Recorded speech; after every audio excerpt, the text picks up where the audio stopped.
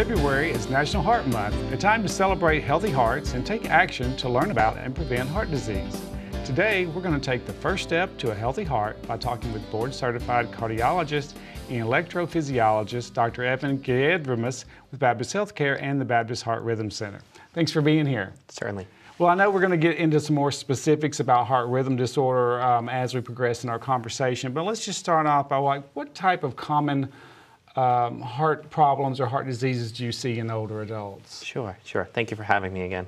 So cardiovascular disease, again, continues to be one of the most important illnesses that one is going to be faced with. And if we look over age of 40, about half of men, about a third of women are going to be faced with a cardiovascular disease at some point in their lifetime. What makes this so common? Again, I think a number of risk factors have been invoked, including, starting from genetics, but change in our diet recently, anything from a salt intake.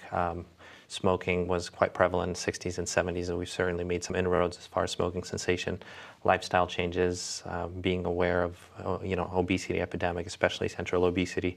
Those would be all the risk factors that perhaps have slowly increased. And it really is a disease of more of a developed countries rather than emerging countries where infectious disease usually used to predominate, but now cardiovascular disease has taken over and it's kind of become a #1 killer across the world, not just the United States. Well, I know there's, like the risk factors, and people tend to know some of those, but what about the symptoms? How would someone know if they might have this and should, consult someone like yourself? Certainly.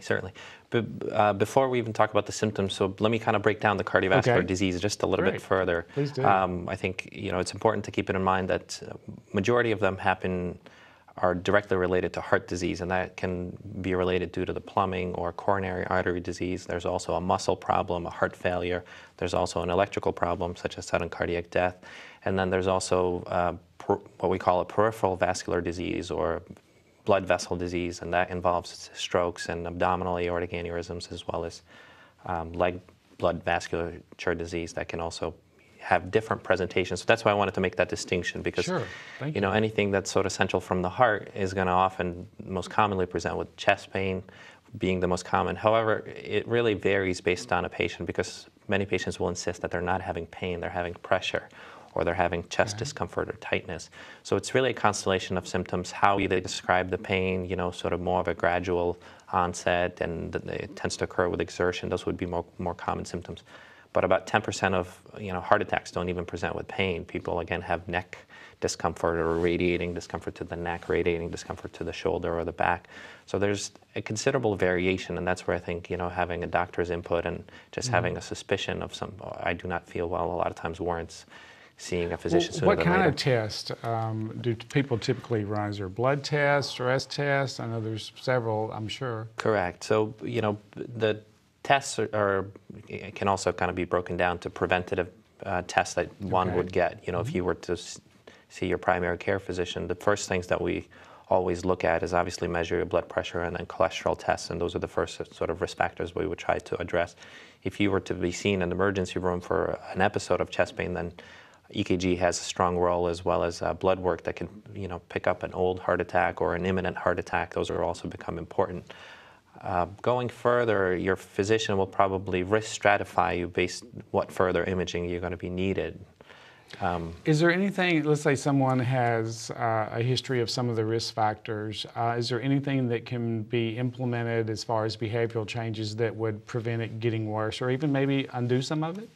Absolutely, and I think that's where a lot of the emphasis is being placed now, is preventative medicine, from people seeing their primary care more regularly, from Obamacare, putting a focus on preventative medicine being cheaper and more accessible, as opposed to waiting for an event to happen. So again, education about weight loss, central obesity, increasing your exercise about 3 times a week, 30 minutes.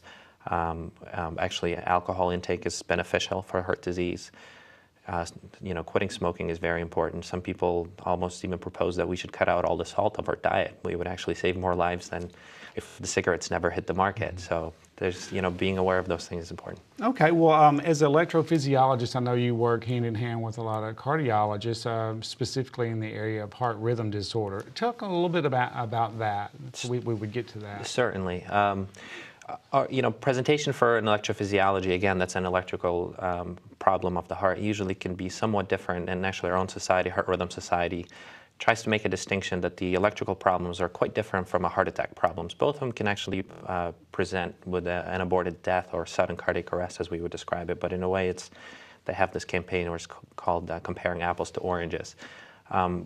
Things we would be looking for would be if somebody suddenly passed out for unexplained reasons, or somebody experiences rapid racing heart that are associated with nausea or overall feeling unwell and lightheaded and coming close to passing out. That's where we're really important.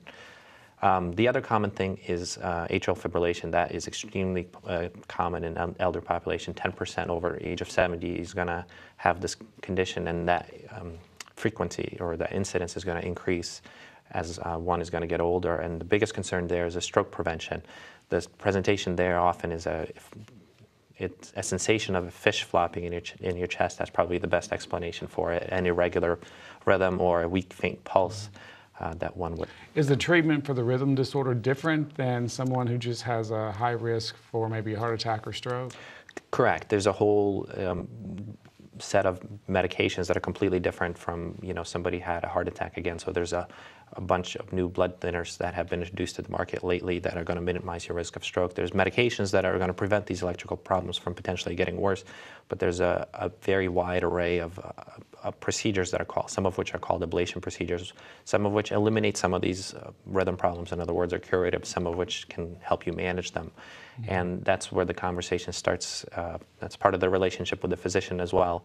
Mm-hmm. And a lot of times we try medicines first to see if something works and then go on, proceed to the procedure. Do some of the rhythm problems, are they evidenced in the other tests that you do just for heart disease? We certainly pick them up. We pick them up a lot of times on the EKG. A lot of it is also dependent on the patient's symptoms. Many of the rhythm problems we actually are able to foresee before they actually happen. And that's where the relationship with the cardiologist is very important, because we can tell patients that are at risk based on an EKG or an echocardiogram that was done by a cardiologist, and then ultimately we would get the referral. So we don't have to wait for somebody being at home and suddenly passing out for what could be a dangerous rhythm, and we can, act preemptively. Okay. Well, before we wrap up, if someone's at home watching and they want to find out more, or maybe try to find a cardiologist, what should they do? Certainly.